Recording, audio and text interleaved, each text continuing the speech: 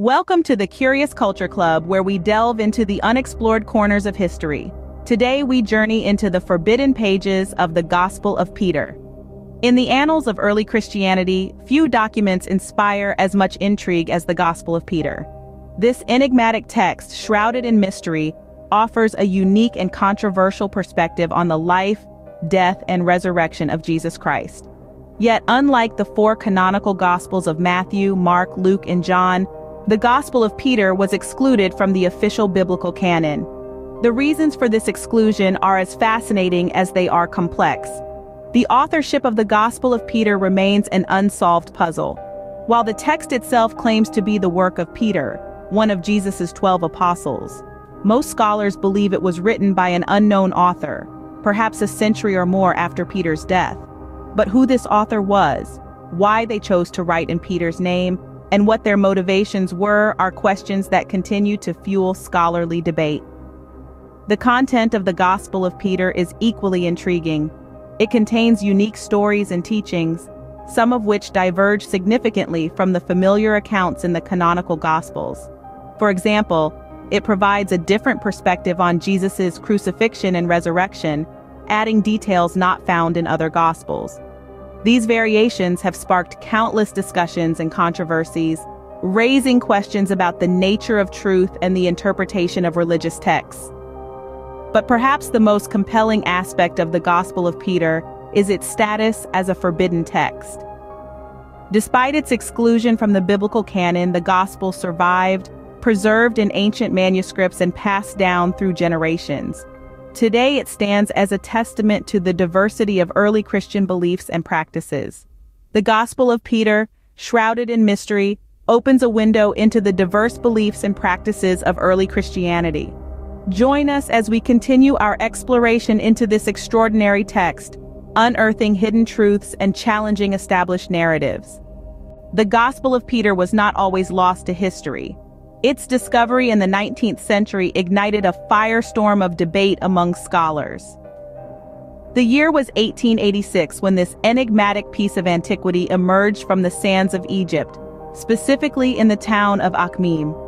The text was found in an unlikely place, a place of eternal rest, a monk's grave.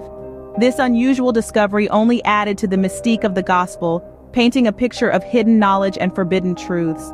The Gospel of Peter, carefully preserved within the confines of the grave, was a revelation that shook the foundations of biblical scholarship. The historical context of the Gospel's discovery is as intriguing as the text itself. The late 19th century was a time of archaeological revolution, with Egypt being a fertile ground for such explorations. Imagine the astonishment of unearthing a text that might reshape our understanding of early Christianity. Once the Gospel was brought to light, it sparked spirited debates among scholars. Questions about its authenticity and reliability were hotly contested.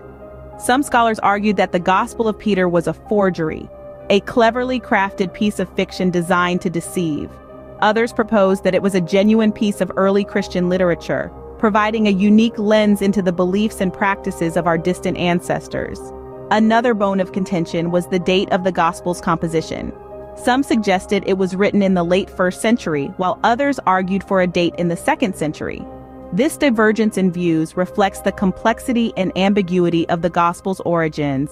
What's certain, however, is that the Gospel of Peter presents a unique narrative of Jesus' crucifixion and resurrection, diverging from the four canonical Gospels in several ways. These differences, in turn, fueled further debates about the Gospel's place in the Christian tradition. Despite the controversies, the Gospel of Peter continues to intrigue scholars and lay people alike. Its unique perspective on early Christian beliefs, its mysterious origins, and its controversial content make it a fascinating piece of history that continues to challenge our understanding of the past. The Gospel of Peter may not be in the Bible, but its influence on contemporary Christian thought cannot be understated. Despite its exclusion from the biblical canon, this text has left an indelible mark on theological discourse, prompting us to revisit and reevaluate our understanding of early Christian beliefs and practices. The Gospel of Peter presents a unique lens through which we can view the nascent years of Christianity.